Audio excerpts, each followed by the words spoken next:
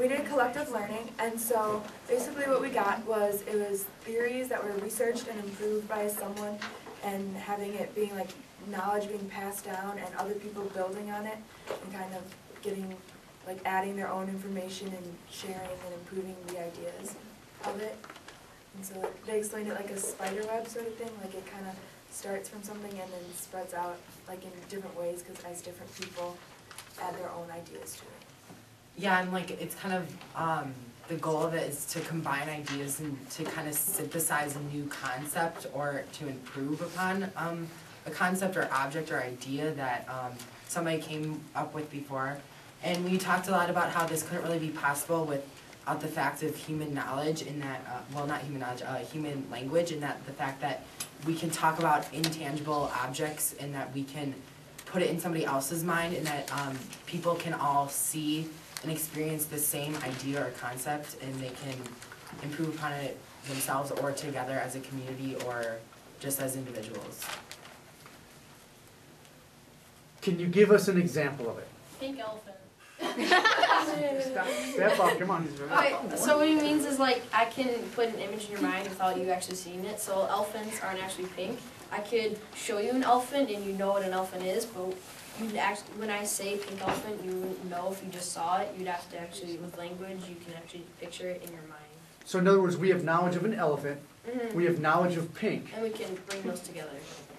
How does it look in Grapes of Wrath? How does collective learning look in Grapes of Wrath? What are some signs of it?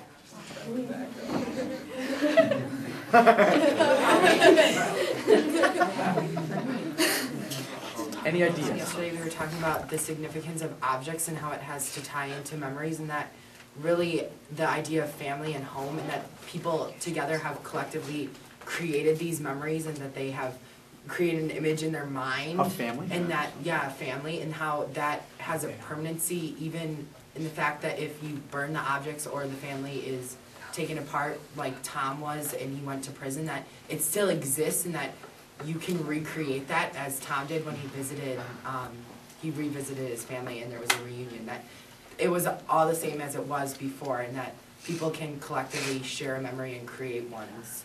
Images of family. Yeah. Well, my example from Grapes of Wrath was that during the Dust Bowl, they had new technologies such as tractors, and then they learned that you can't overplant in some areas because you have dry soil, and it eventually causes Dust Bowl. So now we know that you have to terrace farm and grow trees and all that, which is collectively learning about what happened during the Dust Bowl. Well, What?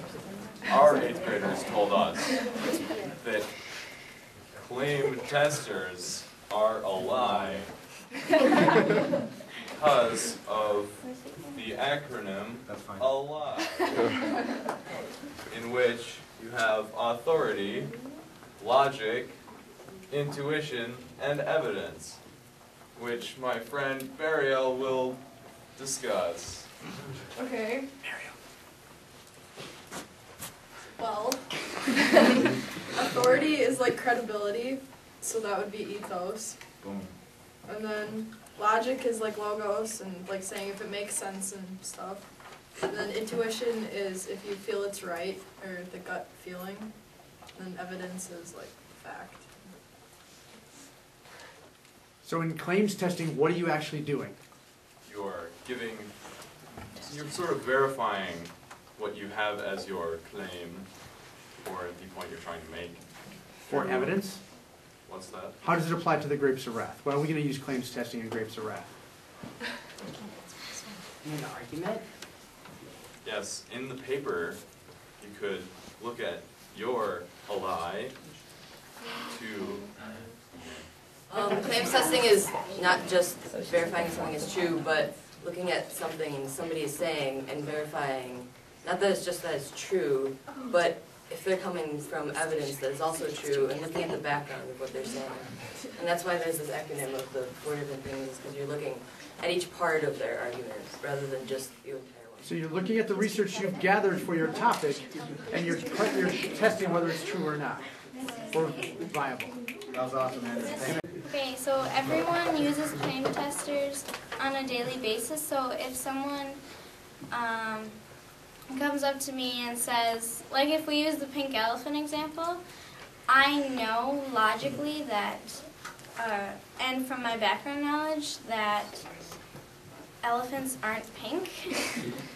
So I can say that their claim of that elephants are pink is wrong, because I know that an elephant is actually gray from previous experience. But someone who has never seen an elephant might agree with their claim because their background knowledge doesn't have anything against it.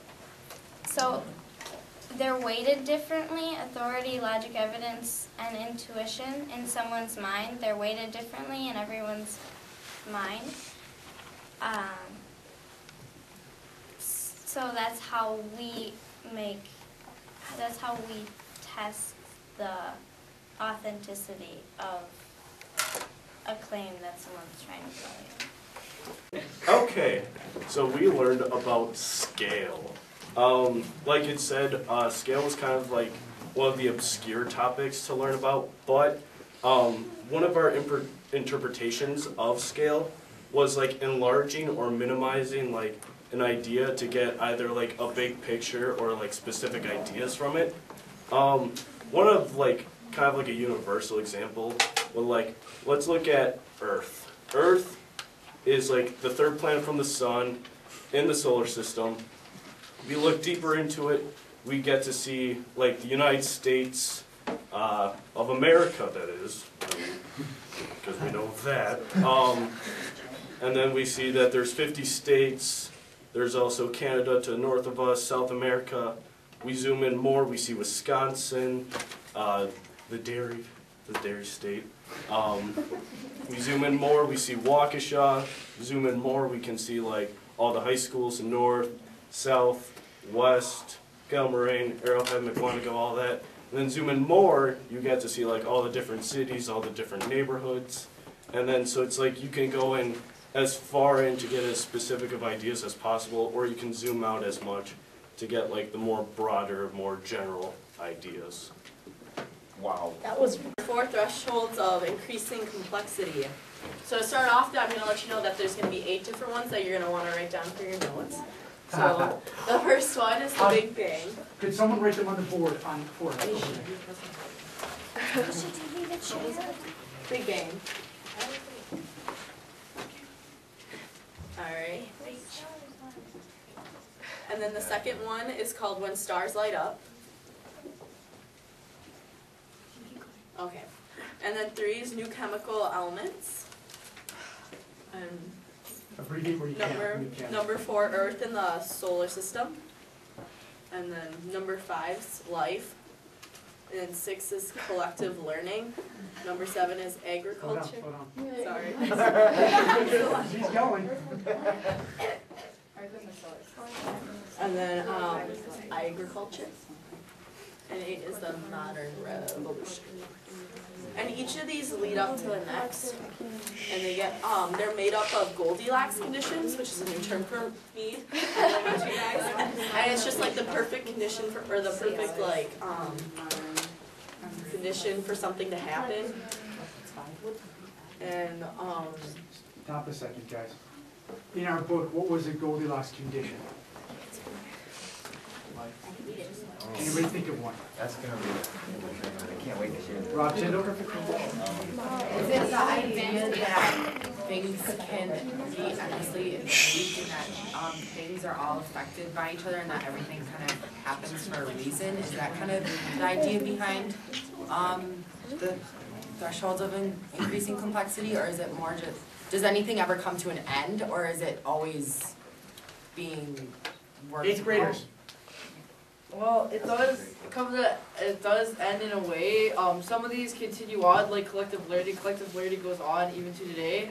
But things such as the Big Bang. The Big Bang isn't happening today, as you know.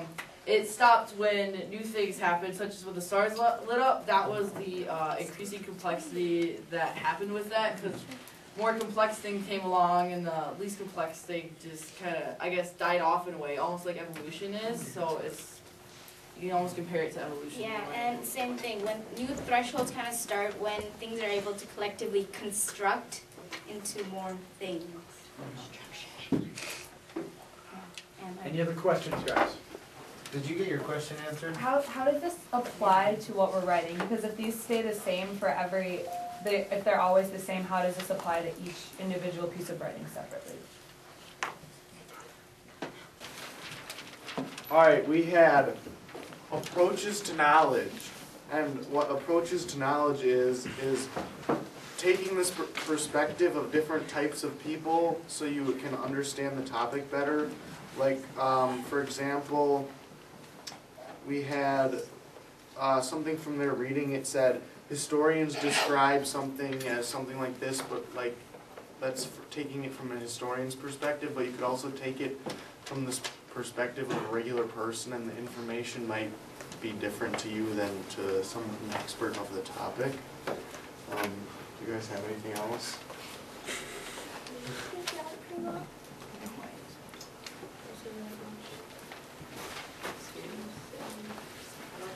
So in simple terms, what does it mean? Like it's usually like how you personally view a certain topic. Okay. Yeah, perspectives. 8th graders, anything for your part? Just in simple terms, what does it mean? I guess she kind of covered it. It's the perspective of whoever's perspective it is. Like Mr. Jonas says to me, did you give an example? Can you give an example? Or you guys think about guns, germs, and steel?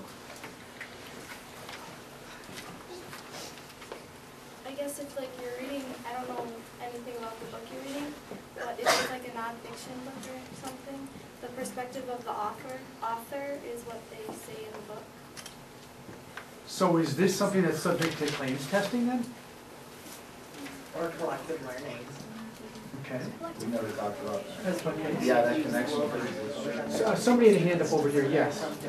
Well, it's just because everyone has a different background.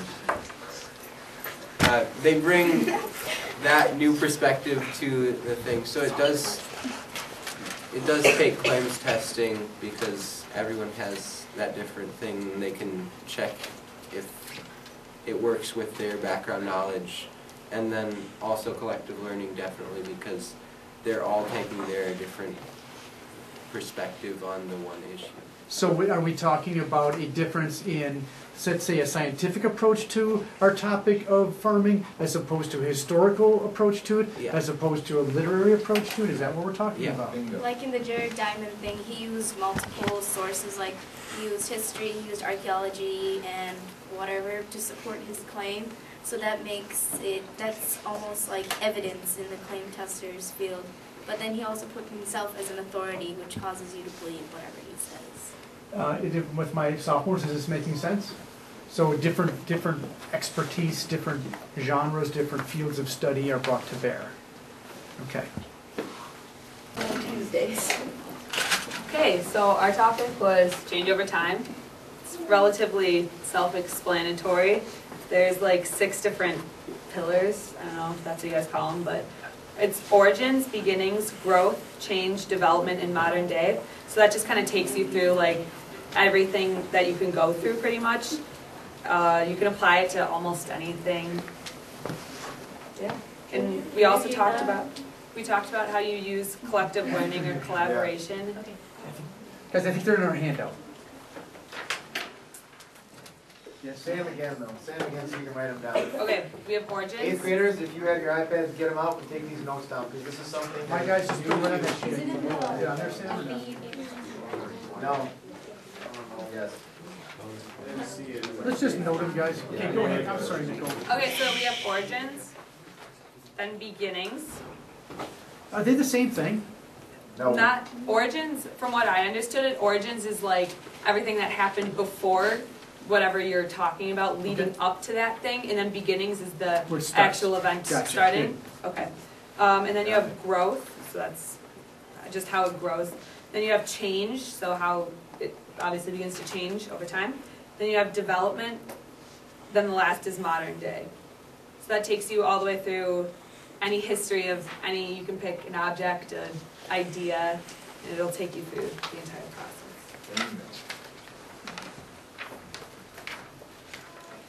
Origin, beginning, growth, change, development, modern day. And is modern day speculative? Is it predicting what's going to happen, or is it just what's happening today? From what I understood, what's happening today. Gotcha. So there is no hypothesis, there is no speculation. That's the four.